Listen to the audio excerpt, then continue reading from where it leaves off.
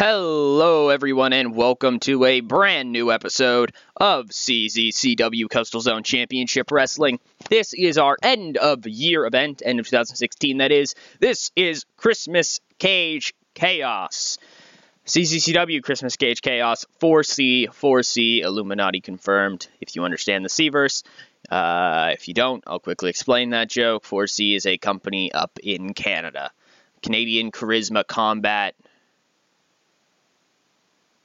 Canadian Championship Charisma Combat? Canadian Charisma Championship Combat. That. Championship Combat Wombat. There you go. There's CCW. There's your new fed, alright? Championship Combat Wombat. A whole bunch of wombats just smacking each other. Anyways, we are here once again in the Gorski Ballroom as we've kind of started to adapt that to our main venue. We've got a couple guys here that I don't think I even put on the show. I ended up picking them up, but they won't even be on the show. They're just local guys to come in here and do a little bit of work. We made a profit again last month. We're doing pretty well with that, so I'm thinking of maybe boosting up some, maybe some production values maybe in a bit, considering, this skill, because I think we are... No, actually, we're okay. Wow, what do you know? Don't really know what I can do with that. Maybe I'll look into investing in more talent. Who knows? We'll see. Anyways, let's run the show. So we're opening things up with a 73 B-. Shit, Donnie J is over. And he starts off the show, and he says, "Ladies and gentlemen, welcome to the end of 2016. And I'll have you all know, I am only 4 months away from doing what I set out to do from the very beginning. Going coast to coast, as I've started to deem it. I will go the full year as MAW champion." MAW champion? Oh my god, what has happened to this series? You know, you've watched too much of Putty Stuff when. Coastal Zone champion. But tonight, I'm faced with a little bit of a challenge. I'm going to be facing Greg. A friend of mine, somebody I'll become very proud of, and the Attack Weasel, an enemy of mine, and somebody who I truly despise. As much as I like Greg, and I know he feels the same way, I'm not going to hold anything back. I can't hold anything back. I mean, I'm Donnie J. I could probably afford to hold back a little bit, let's be honest. But I won't. Because I'm going the full year. Coast to coast. As Coastal Zone champion. And tonight is just another stepping stone on the path to greatness. Thank you, everyone. I hope you enjoy the show. Let's get the ball rolling. So yeah, there we are. We have Donnie J open up the show with a little bit of a promo, touting the main event tonight. Donnie J versus Greg Gage versus, wait, let me think for it. Attack Weasel, Coastal Zone Championship in a big triple threat steel cell match. Damn. Let's roll forward. We have a 38 D- still been up. Just a quick little thing here. As Bullseye defeats Frankie Boy Fernandez in about 5 minutes, 11 seconds by pinfall with a pinpoint knee. Good stuff from Bullseye, picking up the victory. Yeah, not much else to say there. Decent win for Bullseye. Bullseye working a very aggressive style. He's a very aggressive man. He's this young guy. He hits hard and he hits with a lot. Let's just go with that. He hits with a lot. Yeah, nothing much else to say about this as we going to move forward to backstage. Simon Waves cutting promo. He says, "So tonight I've got Kerr." I guess we've taken to calling it Kerr, whatever it is. Nobody necessarily knows. To be honest, I just call it Fire Motherfucker. But at the end of the day, there will only be one Fire Motherfucker, and that's Simon Waves. And the crowd's kind of like, "Oh, Simon, please, no." Simon's like, all right, my bad. But tonight I do have Kerr, and I know Kerr looked impressive last month at Showdown, at Sundown. But tonight's going to be different. Because Kerr, as much as he's only fought one match against anybody here in CZCW. There's nobody in CZCW like Simon Waves. There's nobody who's going to fight harder, fight to his very last breath in order to get a victory. And so, Kerr, if you're looking to test yourself, which I feel like you are, you came looking for it and you found it. You found me. Now it's time to give you a run for your money. Hell, better than a run for your money. It's time to pick up a victory. Let's get this done. But we don't have that match, actually. We have Al Coleman defeating Carlos Barrera in about 2 minutes, 8 seconds by submission with an ankle brace. So Al Coleman beats Miguel Rivera's tag team partner. And he even cuts a promo on Miguel saying, Miguel, you know you can't beat me, right? You know that one-on-one, there's no way you can beat me. You know that one-on-one, I would surgically break you apart to the point where you were just a puddle on the ground resembling what used to be a man. Broken bones, a shattered spine, bruises all over your body. Because, Miguel, you should know better than anybody else on this roster what a fight is like. But at the end of the day, you can't beat me. You can throw your fists. You can cheat all you want. It's not going to matter. Because at the end of the day, wrestling is about wrestling. Not punches, not kicks, not even flips that everybody else likes to do here. It's about wrestling. It's about putting a dude on the mat and breaking him apart. Mentally, physically.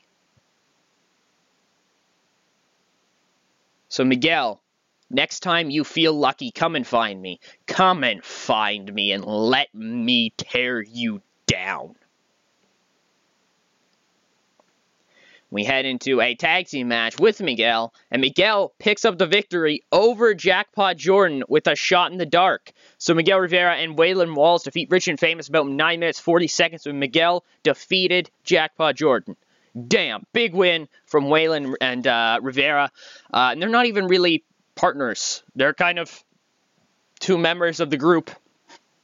And they're able to pick up the victory here against Rich and Famous. So very, very big victory for this little section here of whatever group this is. Greg Gage cuts a promo. And he says, tonight is the opportunity of a lifetime. Tonight I have the opportunity to become Coastal Zone champion. You know, folks, I've done it all. I've been to Japan. I've come back here. I've wrestled luchadors. I've wrestled Puro specialists. I've wrestled technicians. I've wrestled brawlers. But I've never wrestled anybody like the Attack Weasel.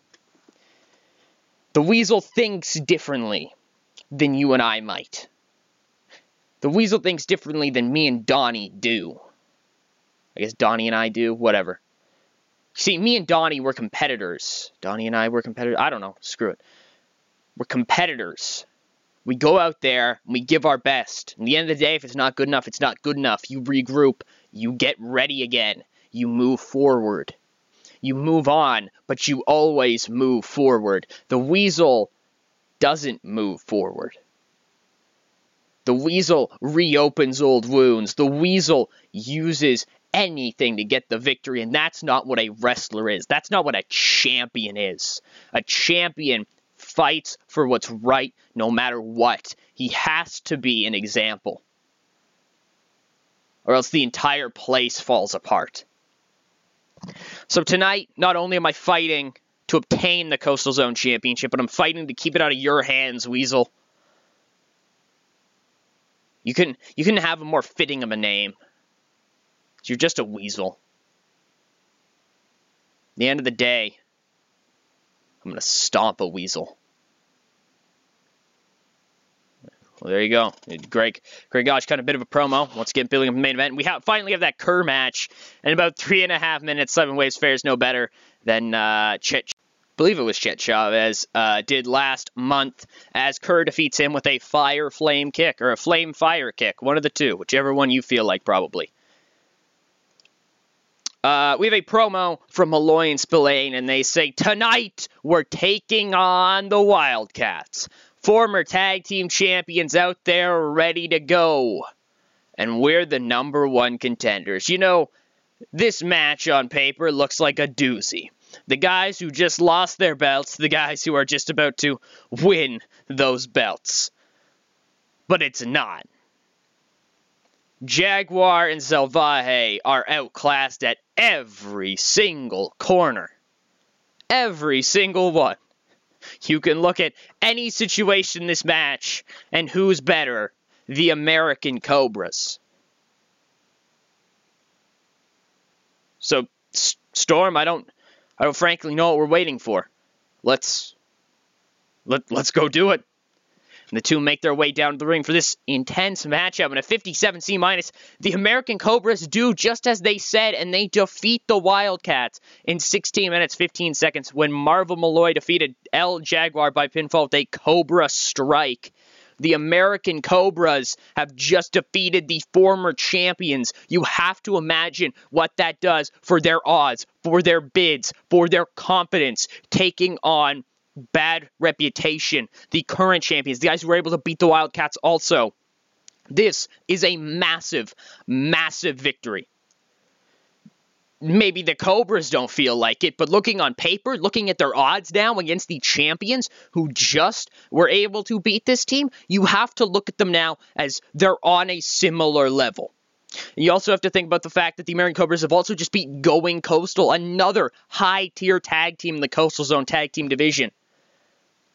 The American Cobras are looking really damn good right now. That's all I'm saying. If you were smart with your money, you know where to put it, to be honest. The Attack Weasel cuts a promo and he says, I'm not surprised. Why would I be surprised? I know Donnie doesn't like me. I've never liked Donnie. I know that Greg wasn't going to like me. He's too much like Donnie. But at the end of the day, folks, I'm going to be champion. You have to realize this. Because as much as those guys fight for their honor and for their justice and for the sake of competition, that's not what gets things done. At the end of the day, what gets things done is yourself. It's your ability to do anything.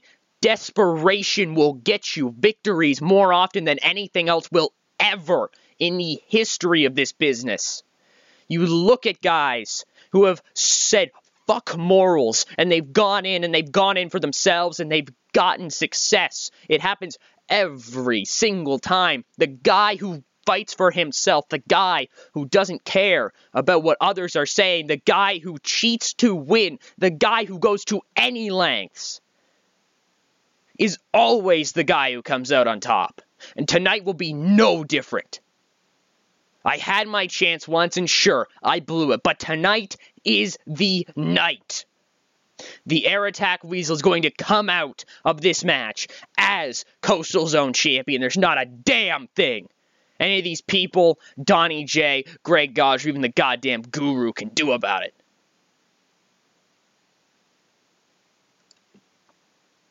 We have Flash Sparrow defeating Chet Chavez and Swipe Romero in about 2 minutes when the American Flash defeated Swipe Romero by pinfall with Sparrow's Hawk. Pretty decent stuff, to be honest.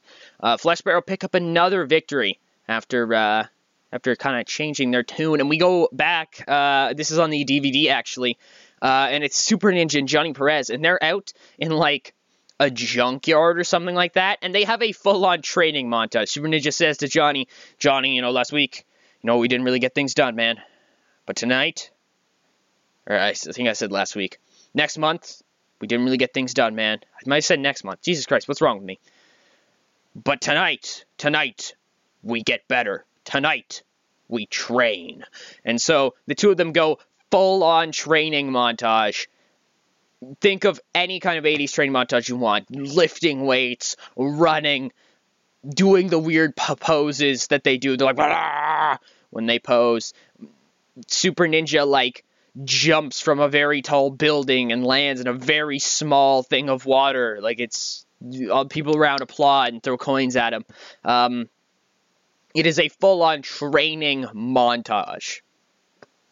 And Donnie J makes his way to the ring for the most important and certainly a pivotal title defense for him.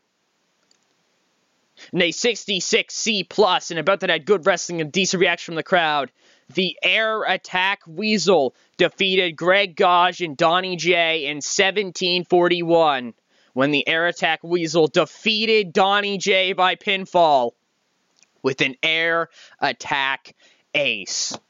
Air Attack Weasel wins the Coastal Zone Championship title. Whoa. So, a guy who, quite frankly, I think you as viewers, certainly me as a booker, and I think everybody else, even the guys in the locker room, kind of look at as kind of a lower tier guy, somebody who doesn't really get things done the right way, and half the time doesn't even get them done at all. You know, he had the one-on-one match with Donnie and he lost, but he picks up the victory, and it's in a very similar situation to the match he just lost. This one in a steel cell, compared to the last one, which was in a steel cage, and it allows the Weasel to pick up the victory. Maybe that previous match was a way to prepare, maybe, but Donnie J also had this situation to prepare, so maybe, and I think, not maybe, I think more likely, the Air Attack Weasel may, oh geez, I keep going back to May, but you gotta think, maybe he was just on his game, and maybe Donnie was off his game, but nevertheless, it's a huge victory for the Air Attack Weasel. And we're going to go off air here with, we're going to go into the new year with a new champion. Donnie J once again stopped from going coast to coast, as he liked to call it. And that's where we're going to have to wrap this year up, folks. I'll see you guys for the next episode, which will be CZCW Revolution. We're going all the way back, folks. 2017 is right around the corner. Thank you guys so much for watching. Hope you guys enjoyed. This is Silly Tuck, signing out.